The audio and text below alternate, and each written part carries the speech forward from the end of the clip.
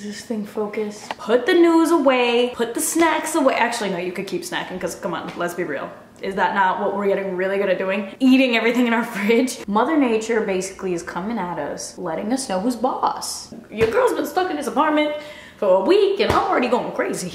Is this what my life would be like for the rest of my life?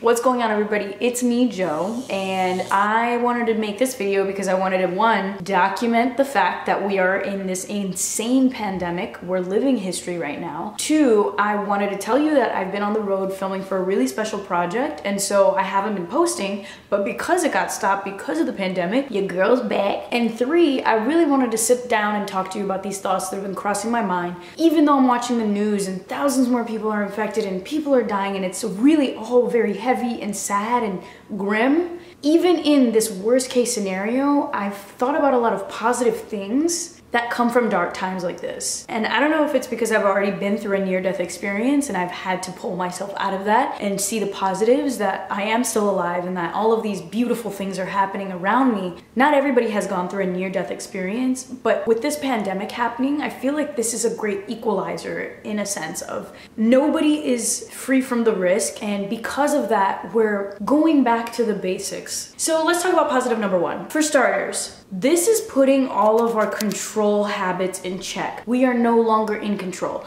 And the thing is, we were never in control. We were never in control. Mother Nature was in control, but she just let us coast. She was like, you know what, yeah, make your rules, make your governments, make your hierarchies. But I'm gonna show you who's boss in 2020. Basically, exactly what Mother Nature is doing. She's telling us that at the end of the day, we don't have control. We don't know when this is gonna end. We don't know how bad it's gonna get. But if you zoom out for a minute and you realize you never actually had control, maybe that'll help put things into perspective. Now, I feel like with this pandemic, people are realizing the limit that we have as humans, and a lot of people are resorting to fear, but I encourage you and I challenge you to think about what this means in a positive sense. Who's texting me? Put that on silent.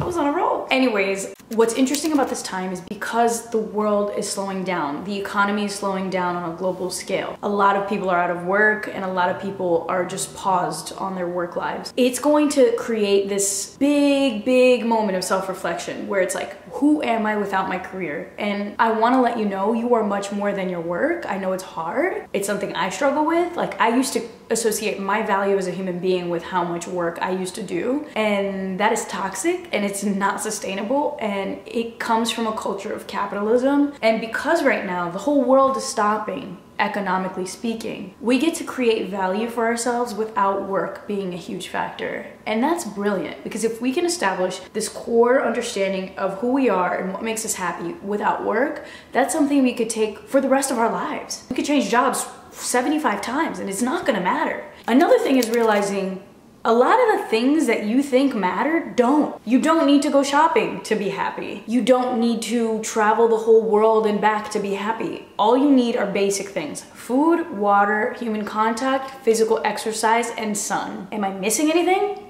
Shelter. Obviously, you need shelter. Because we're in quarantine mode, we're gonna have a lot of time on our hands. What are the healthy habits that you can start doing now that you can continue to do after the pandemic is done? This is the time to be healthy. This is the time to eat well. This is the time to work out. This is the time to journal. This is the time to get creative.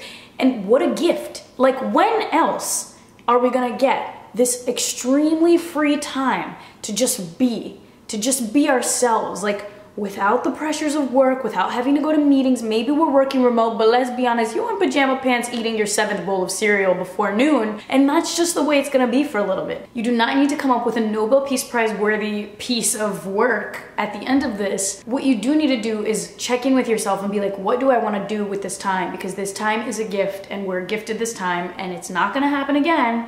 Hopefully, knock on wood, so make use of it. Another thing that has crossed my mind is, you know, because of social distancing, we're obviously isolated. We're reaching out more than ever. I don't know about you, but I spend 3 hours minimum on the phone with friends and family. But what the beautiful opportunity here is to realize who is actually important to you. Who are those people in your core group of friends that actually add value? Find your people and connect to them now, because you have time to do so. It is such a brilliant time for you to get to know yourself, for you to become friends with yourself. A lot of people have always been afraid of this. To some people, this is literally their worst nightmare. It's like, what am I gonna do by myself? You could do a lot by yourself. You could take care of yourself. You could give yourself a hair mask. You could get your nails done by yourself. You could like watch YouTube videos, teach yourself some new skills, take a breather alone and realize that you are fun. Like you are an interesting person. You can be your own best friend, and I encourage you to do so, because once you're comfortable with yourself, everything else is gonna feel like a piece of cake. This is your time, boo-boo. Another thing I've been thinking about is how important nature is to us. When you strip down all of the bullshit that we do in our day-to-day, you start realizing the basics that make you happy as a human being, and the truth is we need nature. We need sunshine. And even for people that live in cities, I know that it makes a difference because we're biologically created to need sun. So even if it's just going for a walk or sticking your head out of the window, make that time to get yourself some nature time. Nature is us, we are nature. Enjoy it, appreciate it. Also, how many of you have reached out to your parents and your siblings and your grandparents more than ever? I have a habit of reaching out to my family already because of, again, like when you almost lose your life, you start realizing like, holy shit, I should probably reach out to the people I love. But what I love so much is that people worldwide are doing this, and what an amazing trend. Like what an incredible opportunity to connect to our family, to check in, even if it's via FaceTime. We're realizing right now that we've been thirsty for this connection, and hopefully after this is all done, you make the habit to do more of it. Here's something that's interesting too. You know, we are now living in this world where we cannot interact with strangers, and so when you do have this distant glance from a stranger across the street, it makes your day. Or when you look outside of the window and your neighbor smiles at you, it makes your day. We are going back to the primitive basic needs of humankind, and that is so beautiful to me that I feel like we should take a moment to appreciate it. It's so basic. And yet with all of our work lives and our bubbles of things that we think are so important, we forget. Like we have literally forgotten what we need to be happy. And this virus is making us remember. So this is the time to write down everything that you've always wanted to do, check some stuff off of that list, or maybe it's time to relax, to rest, to be still. Maybe it's time to catch up on your entertainment. You never know when you can get some creative breakthroughs. Don't feel guilty. This is not the time to feel guilty. In the midst of all of this shitty news, I do feel like there are so many positives that will come out of this, and those are just some of my thoughts. Wanted to share them with you. Hopefully they helped, and I would love to hear your thoughts below. What are you grateful for in this time? Like what is keeping you excited? What's keeping you motivated? And share it with the community, because right now we need to be close. This is how we're gonna do it though. I can't be knocking on your door, you can't be knocking on mine, we can't be going to the bar, so we're gonna have to have this virtual hangout. And that's another thing to be positive for too, like we have the internet. Imagine if this was 1918. No internet, no phones, just bad news.